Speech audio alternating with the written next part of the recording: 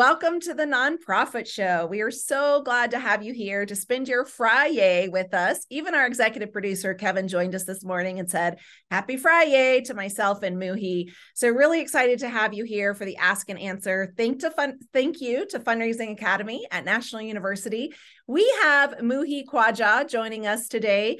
Muhi serves as the trainer, not the trainer, but a trainer, right, at Fundraising Academy within National University. He's also the co-founder at the American Muslim Community Foundation, where he's shared a lot of information about his role in starting this organization and even transitioning it. So really excited to have you here, Muhi. Always nice to have you.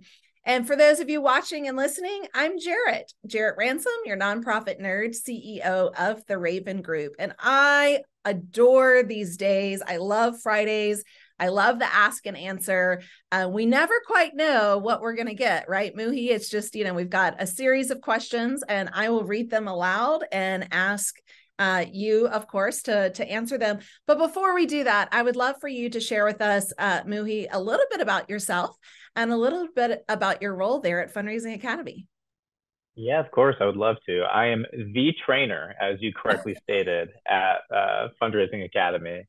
No, just kidding. All of my colleagues are fantastic there. And we have a great team of experts. Yeah, my background, I got started in development and fundraising work right out of college at the University of Michigan through their development summer internship program. Prior to that, I was an engineering degree, dropped out of that and finished my degree a few years later. But if it wasn't for that internship, I wouldn't be where I am right now. So I've worked in a variety of nonprofits in the telehealth sector to the advocacy sector to the humanitarian sector. And I've been a one-person development team and a chief development officer. So a wide range of positions, and just really fortunate to have also started my own nonprofit back in 2016, the American Muslim Community Foundation, where we help families distribute their charitable giving through donor advised funds and grants. So yeah, that's been my background, and just really happy to be here with Fundraising Academy. Yeah, fantastic. My internship in college was also really the bridge to my career in the nonprofit sector. So I graduated with a mass communication and theater background. And so I'm definitely a bit of a thespian. And then I used that opportunity to work for a chamber of commerce. And that's really what got me into the nonprofit sector as a career. So I love hearing what was that tipping point that introduced us? But thank you for being here and sharing with us. Also want to say thank you to our amazing presenting sponsors that allow us this opportunity. So a shout out to our friends over at Bloomerang, American Nonprofit Academy, Your Part-Time Controller, Nonprofit Thought Leader, Fundraising Academy at National University, also where Muhi joins us, Staffing Boutique, Nonprofit Nerd, as well as Nonprofit Tech Talk. These companies allow us these wonderful opportunities to have conversations. So please do check them out. I like to remind you that they're here for you. Their mission is your mission, and they want to help you do more good in, around, and throughout the community. We are past episode 800, Muhi. I have to tell you, a couple of days ago, I know we were at 800 and Julia sprung it on me at the very last. She was like, I think this is our 800th episode.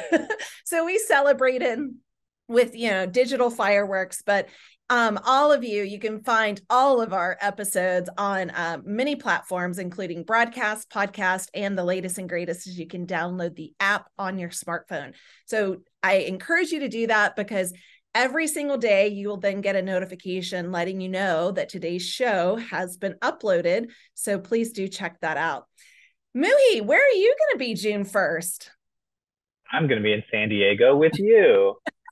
We're going to have so much fun. So this is the inaugural conference in person, Cultivate 2023. Yes, June 1, San Diego at the National University. Please join us. There are still seats and tickets available. It's an all-day conference. The show will be broadcasted live. Not only that day, June 1st, but the following day, our Ask and Answer will also be there. So if you have your phones out, go ahead and scan the QR there at the bottom. You can look it up online as well, but we encourage you to join us. It's going to be an amazing day filled with content that will help you grow the work that you do, your mission, and make more impact. So we hope that we'll see you there. All right. So as you know the drill here, Muhi, but Ask and Answer, these are questions that you, our viewers and listeners, have sent in to us. And so I will read them aloud. Muhi's going to answer them with all of his great years of wisdom and expertise in the sector. And then, I might have some things to add. So we're going to start off with Sean. And Sean is writing in from City Withheld. I have thought about starting a nonprofit, and I have an amazing fundraising idea, but I worry about pitching the idea to a current nonprofit and having them take my idea. Any suggestions? Let's hear from you, Muhi. What do you think? Hi, Sean. Thanks for writing in. I think that, if you're really concerned, you could always create a NDA and have the nonprofit sign it before you pitch the idea. I wonder if you started this nonprofit and you ran with the programs and the services and this fundraising idea that you have, another nonprofit may not have the same tenacity as you would. They wouldn't have the same dedication to it because this is your idea, right? So the more energy you put behind this idea, the more momentum you're going to create. So it may be hard for another organization to poach the idea from you. But if it is in alignment with their services, don't be offended if they took some ideas from you. Consider it as flattery. I think you're going to need partners down the line. You can't do everything on your own, even if it is your own institution and your own idea. So who knows? Maybe they'll become a partner of yours down the line if it's something that they see value in as well. Great points. I love the NDA. I think that is definitely a great place to start. And I know you can Google it, right? You can find plenty of templates online. So don't make it hard. Don't make it costly. The other thing I want to add, because this is, specifically around a fundraising idea, I still love seeing the results of the Ice Bucket Challenge, right? And once that went viral, I feel like there were so many other organizations saying like, what is our challenge? What is that thing that can put us on the map, make us, go viral, have this really explode into so many different communities? And so the thing, Sean, that I just want to add with that is, if your amazing fundraising idea really does knock it out of the park, it could grow traction, right, for other entities and individuals to say, we also want to try that, whatever it might be. So again, once it goes live and it's extremely successful, I think that you might start seeing some replication of it, but I understand you want to hold it close to your chest, invest right now. And, especially if you're looking to start a nonprofit, we know certainly that a lot of money goes into starting a nonprofit, right? And so there are costs that surround that. So I appreciate you thinking about fundraising already as you look to start the organization, because you certainly will need some funds to support that. But we wish you the best, and we would love to hear what it is. So I'll sign an NDA. Love to hear it. All right.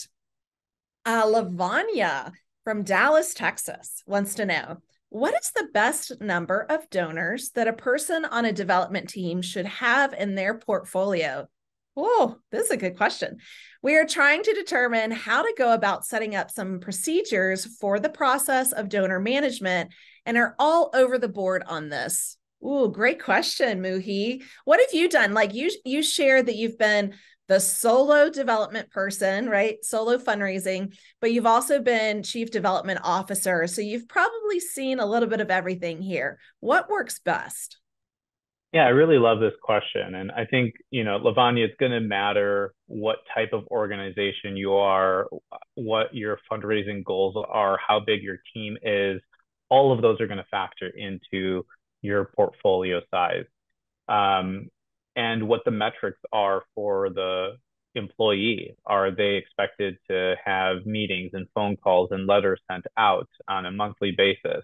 Um, Also, in the same wavelength, is this more of an annual fund portfolio? Is it a major gift portfolio? Um, so those things will determine the size.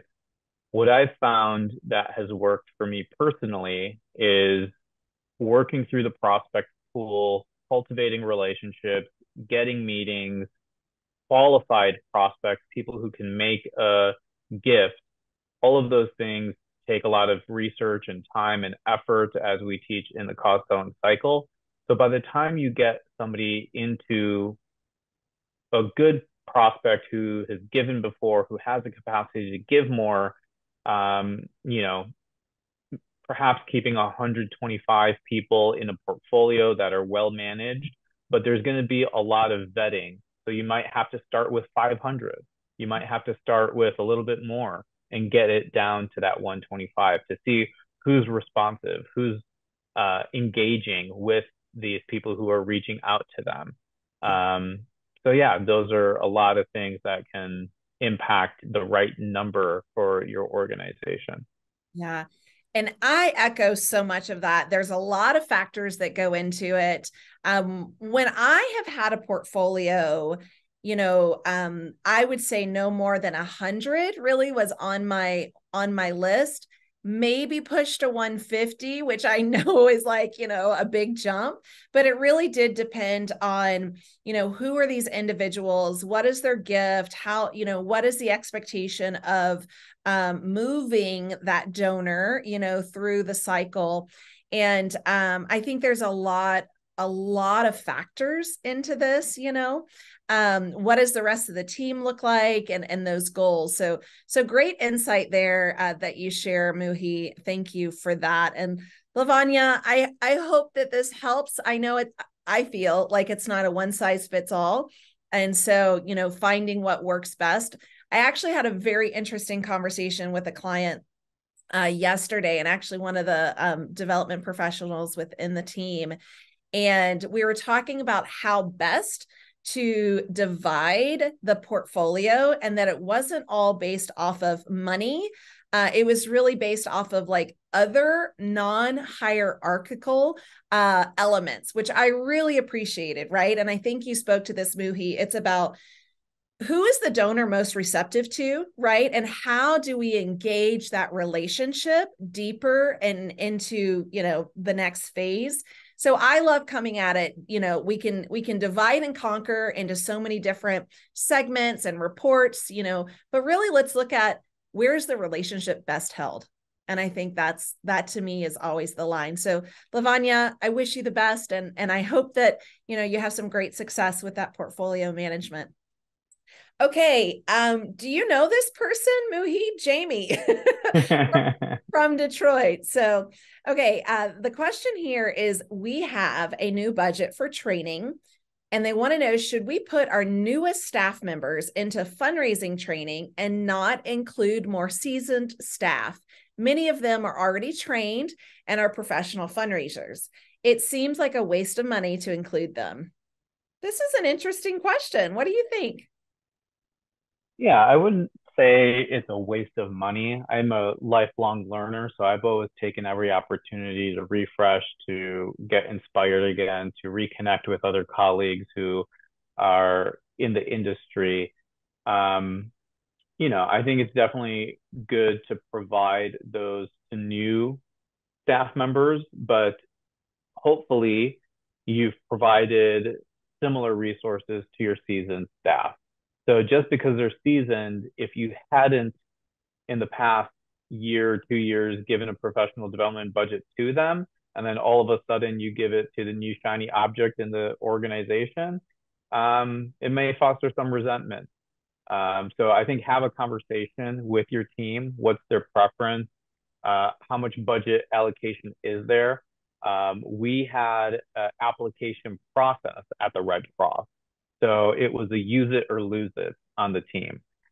People who didn't want to use it didn't apply. People who were more ambitious and wanted to get a training under their belt, searched for the right opportunity and applied. And if it got approved, they would take it. So I think maybe setting a budget for the entire team and then maybe being more suggestive with the new team members stating you should apply for this. But letting the people who are more senior on the staff, more seasoned on the staff, know that they're open to apply for it as well. Yeah. Great insight. I love the individual use it or lose it, right? Like that really encourages the person to take that opportunity if they see it and want it. And the other thing I think of, Muhi, is there are so many free opportunities out there, right? Fundraising Academy has an amazing portal. Here we are at the nonprofit show, right? Amazing free content. So I think there's a lot of opportunities that are free that you could go about this from a team setting. I appreciate the team setting because for me, it really levels the playing field when it comes to what we're working towards, right? So we're on the same page. We're working on some similar, vernacular and lexicon and how we're moving forward with development initiatives. I used to love when, there was a webinar and someone on our team would sign up for the webinar and the three of us would huddle in the office and watch it, right? Like I remember doing that and really leveraging the opportunity that was there. So I think there's so many great opportunities that exist. Some, more costly than others, but having a professional development budget, I'm a huge advocate for because there's so much out there. And at different levels, right? And even though, Jamie, a seasoned professional, as Muhi said, lifelong learner, how can we do things differently? How can we consider a new tactic and strategy? What's new, right? What's trending? And so I still think there's so much to learn. So I say spread the wealth. Yeah, and I think your staff are your biggest asset, right? These people who are connected to your donors, anything that you can do to invest in them will hopefully show a return on investment in their connections with your donors. Yeah, absolutely. Okay, so here we are, name withheld, city withheld. These are Julia's favorites. We are hiring a new CEO for our nonprofit. A few board members feel it is critical to interview significant donors who our candidates have worked with before. These board members believe that this will help us determine if the new CEO will be able to fundraise and work well with big donors. Have you ever heard of this? Really interesting question, Muhi. Have you heard of this? I really like this idea.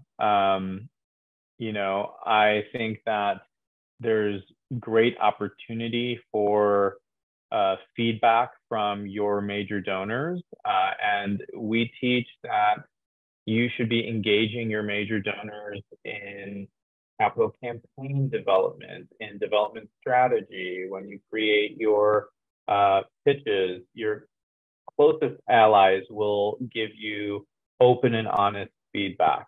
So I think this is a very smart move for this organization to include their top donors in this process. And it will hopefully give confidence to the donors as well if the CEO gets along with them in these meetings and interviews. So I think that there's a really big opportunity. Of course, you don't want a donor to heavily impact or sway a decision or things like that. But if there's a rubric, if there's a process for engagement, all of those things, and it's a standard interview, then I think that's a really smart move. Yeah, and an equitable opportunity. I have not heard of this. I'm very intrigued by it. I know here, in my community, although we're a big city, it feels like we're a very small nonprofit community. So there's a lot of, major players and funders. And oftentimes, right, like I do feel like that is a big decision is, okay, if we hire this person, will they make it rain? Right. And of course, we know it doesn't happen overnight, that there's a process to that. Maybe a cost selling education model process, but really looking at the relationships. And for me, I would see it more as, how is this person perceived in the community, right? Do they come with great relationships and really good things to say about the experience of working with the person? So I think it's really, I think it's an intriguing question and something to consider. But yeah, I like the rubric too. Like, how can we also make it to where they're not swaying yay or nay? So I appreciate that one. Muhi, if you're up for it, we have a live question. So I want to get to it. Ooh. I know, because they wanted to know if we had time, if we would answer this. So I think you and I can make this happen. Okay. This person writes in anonymously. I recently switched into the nonprofit sector after an 18-year career in corporate America, and I'm struggling with immersing myself in the nonprofit culture. What is your number one piece of advice for someone like me who is new to working with nonprofits? Wow. That is a loaded one. I love this. I think there's a lot of translatable skills, and I'm glad that you've made this transition into the nonprofit world. I think that what are those cultural challenges that you're struggling with? So a little more context would be helpful. But I think in terms of advice, I'm sure things like red tape and things taking time, maybe it's the pace of the culture, maybe it's a little bit slower than they're used to. So, I think keeping a mindset of productivity, of mission alignment, of focusing on your why, like, why did you take this role, right? And hopefully if you can come back to those things of the purpose around helping this organization achieve its mission, that will help you with the transition, regardless of the challenges. And then really looking at what are those challenges and how can you help solve them? Is it just because the organization's always done things a certain way that you're hitting your head against the wall? Or what are things that can be done more efficiently and that you can maybe bring and introduce some business best practices that you've carried in your career over the last 18 years to help the organization move forward? So, I'd love to hear your thoughts as well, Jarrett. Yeah, I really appreciate what you said, Muhi. What I can share too is I appreciate the nonprofit culture for its opportunity to really get to know one another. But what I can say is not every culture of a nonprofit is the same, right? And so there are cultural differences between organizations.